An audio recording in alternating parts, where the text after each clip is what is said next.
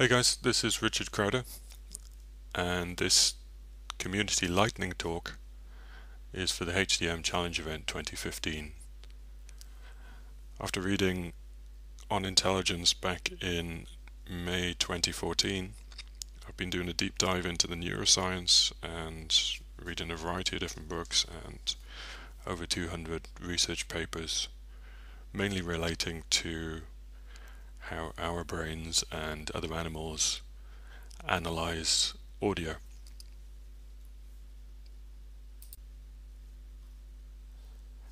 This slide shows the processing hierarchies that occur within mammals. The blue highlighted box are actually the aspects of the cortex, so the higher level processing that occurs in this case with speech processing. And we're going to concentrate on the lower box, which is the brown highlighted ovals. And this occurs in ourselves, in the brainstem and the periphery, and includes processing for things like horizontal sound location, segmentation of what we're listening to, and various waveform and spectral analysis. It may be difficult to see on the right hand side and the left hand side there, but the processing speeds at this stage occur from 10 microseconds up to as much as 500 milliseconds, which is half a second. And if you're looking at the neuron side, you get in from 100 to 800 spikes per second. So this is processing, early processing that occurs before any other high-level cortical processing comes into play. So this is just analyzing the audio and not analyzing the actual any form of language or any form of sounds in there.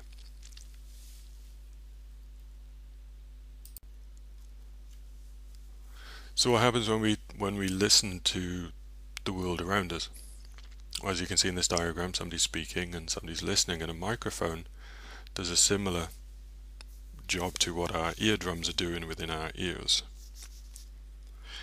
And for a microphone, you may be familiar with seeing the signal. In this case, it's a voltage over time signal. And the signal can get very clouded with all sorts of different noise. So you can get background noise, cars driving past, other people talking in the background. You can see that there are some repetitive patterns in there, but it can be a lot noisier than this. It's also a continuous signal, so it's in the time domain and it's a continuous signal that needs processing. If you have a look inside the human ear, and this is similar to other ears in other mammals and animals, you have the ear canal where the motion of the air comes in and reaches next to the box on there.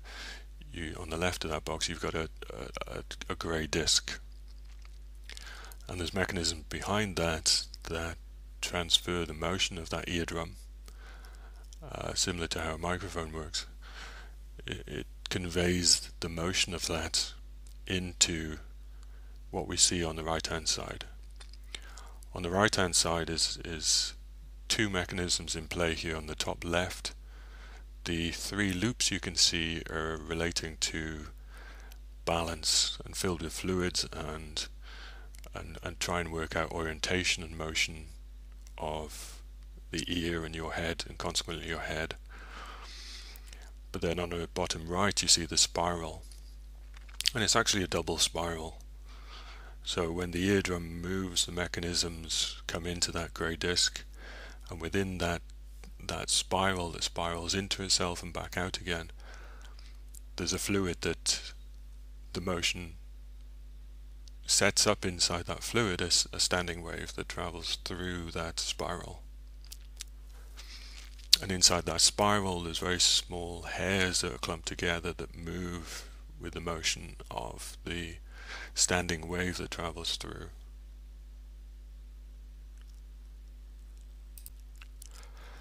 If we take the spiral and stretch it out into, in this case on the left hand side, you've got a semicircle. you find that there's 3 rows of outer hair cells, the OHC, and 1 row of inner hair cells. And they act similar to like the hairs on the head. When there's motion in the wind, when the fluid goes across them, they move, and there's a mechanism that changes that into the impulse you see on the nerve fibers. And you can see in the middle of that left diagram, from one of the inner hair cells, you've got loads of type 1 nerve fibers coming off it. So that's the feed forward sensory information coming from the inner hair cells. And then just next to that, labeled 2, you've got one solitary nerve fiber, which is feedback information. The other neurons on there and different axons are trying to show the feedback and some of the feed forward. But as you can see, the important thing with the left-hand diagram is you can see from each inner hair cell there's a lot of information that comes off the individual hair cells. And the way these are laid out, you've got a basal and an apical side to it along the spiral, or in this case with it flattened out the hemicircle. One side looks at high frequency and then it goes down to low frequency sounds. On the right hand side, it shows the feed forward and feedback pathways, and there's lots of them. This is very early on. This is very early on, and it shows the cochlea feeding into spiral ganglion, and the type 1 nerve fibers coming off the inner hair cells, that single row of inner hair cells. In the human and cats, etc., there's about 30,000 nerve fibers that arrive into the cochlear nucleus. And as you can see early on in the cochlear nucleus, it bifurcates into the VCN, the ventral cochlear nucleus, and then into the dorsal side, and goes further on into the superior olive, or the superior olive, and then feeds back to outer hair cells, and also can synapse onto the type 1 nerve fibers. But one thing it shows in the right hand figure is some of the early bifurcation and breakup to create different pathways. A lot of it is just feed forward information of sensory data, sensory information, and then you do have some feedback, early feedback. And one of the things that can do, for example, the ventral, it's labeled there VCN, but the ventral cochlear nucleus is involved with horizontal sound locations. It's trying to work out where sounds are coming from. If you tie in the left and right ears into this, you can humans have quite an accurate way of determining where sound comes from. Inside the cochlear nucleus, when the inner hair cells send their 30,000 fibers, there's a variety of responses, and there's a variety of cells. There's about 7 different cell types in the cochlear nucleus, and they're octopus, pyramidal, globular bushy cells. There's a variety that do different processing of that feed forward sensory information from the inner hair cells, respond to groups of frequencies from what we're listening to. But the spike timing gets quite complicated, and for a simple sound you can see there the various action potentials that the neurons can show as responses. Now this is quite a complicated diagram, but if we start from the top, you can see the 2 hemispheres of the auditory cortex, the curly bit on within mammals' brains, and that feeds down into the middle of the diagram where you've got the thalamus, and then down into the midbrain, the inferior colliculus, and through the lateral lemniscus, and down into that lower, smaller box, which is the cochlear nuclei, and that is highlighted and zoomed in to get that bigger box at the bottom and unfold it so you can see the complexity. From that previous diagram you can see the complexity of the cochlear nucleus, and you might be able to see the ventral cochlear nucleus highlighted and the dorsal cochlear nucleus. And then right down in the bottom left of that big box you can see the spiral cochlea, and you've just got one line coming off that, but that's the 30,000 or so nerve fibers going into the cochlear nucleus. All the other lines on there, the dashed lines and solid lines, are feed forward and feed back pathways. You can see the complexity of the different pathways, and all the way through up to the cortex a lot of different processing occurs to reduce the dimensionality of the information, dimensionality of the data, that change the representation to try and pick out features that are important and to drop out anything that isn't that important.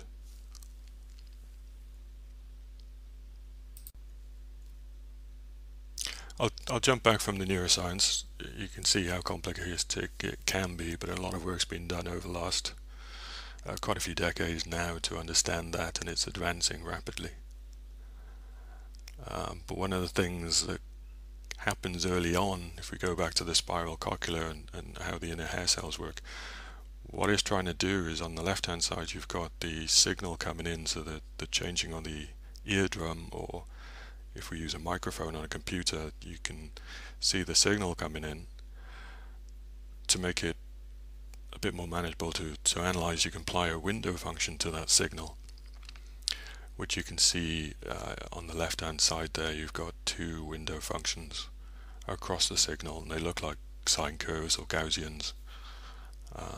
And then on the right hand side, at the top of the right hand diagram, you can see the overlap of those windows and the filtering that they can do. The actual filter function, the window filter function, is very important because you can get it can dampen down features you might be looking for. It can also lead to spectral leakage. There's a variety of things that can occur, so you've got to be careful with the window function. The actual cochlea, the spiral cochlea, has a linear and non-linear response, and uses similar filters like gamma chirp, gamma tone. There's certain filters, window filters, that can be used. But on the right hand side you can see how the signal can be broken down, so a continuous time signal, or a signal in the continuous time domain, the window functions can break it down into smaller sections, smaller chunks, and then, or frames, window segments is the right terminology, and then you can apply things like Fourier analysis or Fourier transforms or wavelet transforms to change its representation from the time domain into a complex frequency domain. And then in the frequency domain, just as the spiral cochlea is doing with the inner hair cells, you can represent it. You can have this new representation, a frequency representation. And that's what you can see on the very right of the right hand diagram. You can see the three STFT, short time frequency representations. In this case, although it's a complex domain, it's only showing the real side, the magnitude, is ignoring the imaginary side, which is typically the phase response.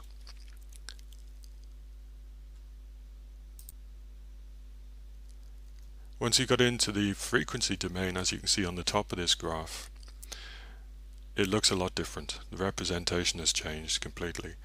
The bottom shows the continuous time signal of somebody saying something, of speech, and you can't really, you can see where things may start and stop, so there's features you can pick out of that continuous time signal.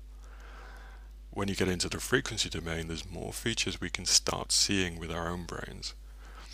So if you look at the transition from she had her dark suit, if you look at some of the higher frequencies around the first letters A and D, you can start seeing motion and movement in those higher frequencies, and start picking out intonation in and motion of those letters.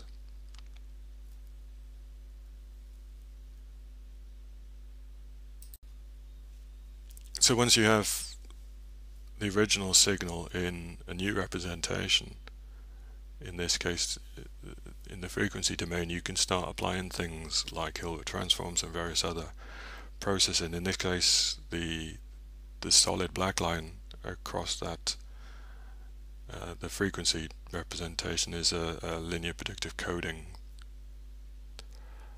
and that analysis has created that line. It's difficult to see. This kind of needs a 3D graph so that you see how this changes over time, because this is a snapshot in time of somebody saying a particular vowel, I think is E in this case, and how the vowel is with extra noise, or if you add other speakers, or the vowel plus other people speaking around. So you can see that it can be very different. But one thing this doesn't really show, if you watch this over time, you can see how there's more features you can see from this and analyze from this. You can start looking at just that black line, that single continuous line. You can look at that, and you can look at how that changes over time, and look at the slope of the curve and how that slope is changing. So you can look at the derivatives of that curve and track that as features. You've taken your crazy time domain signal that you can't really see anything in apart from where sound is starting and stopping. You've changed it into a different representation in the frequency domain, and then applied various analysis, and you can break that down further, and you can start then tracking those features. So once you've got a simpler representation, as you can see in the bottom graph, that simpler representation can then be encoded into a sparsely distributed representation, and over time, as it changes, it can then be fed into the hierarchical temporal memories. And one thing that occurs and is known to occur, you can it's based on receptive field, etc., but one thing is that the mini columns that we see in the neocortex do have an actual mapping